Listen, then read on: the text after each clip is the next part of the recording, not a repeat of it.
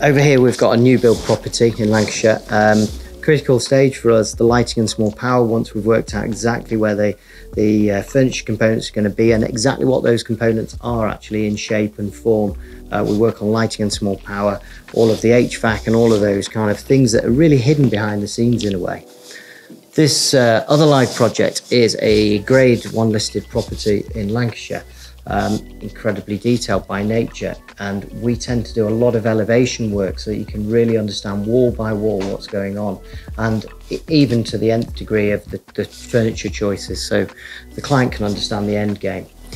With this is an early part of the process whereby we've taken the existing architect's plans and brought real furniture proposals into those schemes so the client can begin to understand the flow between the spaces. Niall over here, architectural background, and a lot of what we do is incredibly technical, early stage stuff, all the way through to the finishes. This particular example is a great example of how we add significant value to lifestyle through great space planning.